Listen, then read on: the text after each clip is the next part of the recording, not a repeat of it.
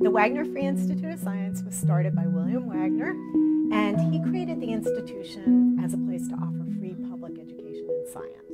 That's our mission, and that's also our name, the Wagner Free Institute of Science.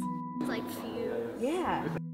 In the middle of the 19th century, many people didn't have formal education, and very many people didn't have good access to science, which was still an emerging field.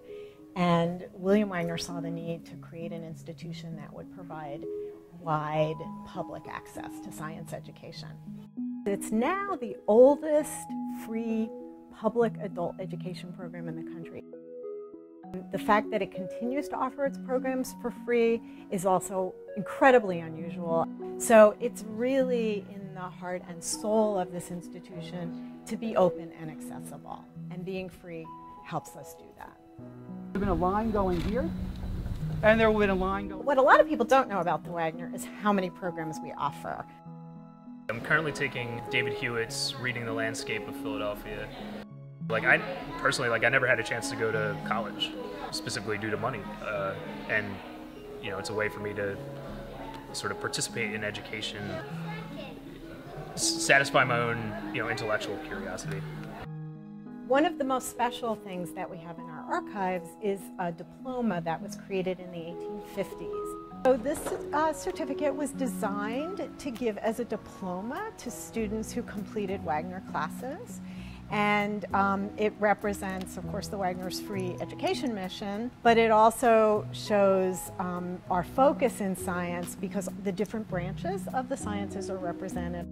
The classes started as these evening classes for adults who had little public education, but over time, we've really broadened our audience. We have a partnership with 4 elementary schools here in North Philadelphia. We offer field trip visits for school groups and other kinds of children's groups during the day. We do family open houses on the weekends. We do after-hours lectures, and we keep them free because that really means that we get the broadest audience and can make our programs accessible to people. We also have a museum that's open to the public.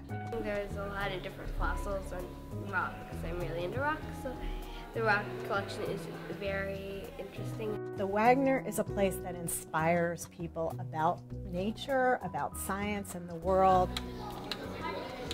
Wow, this is so cool. They're glowing and wow.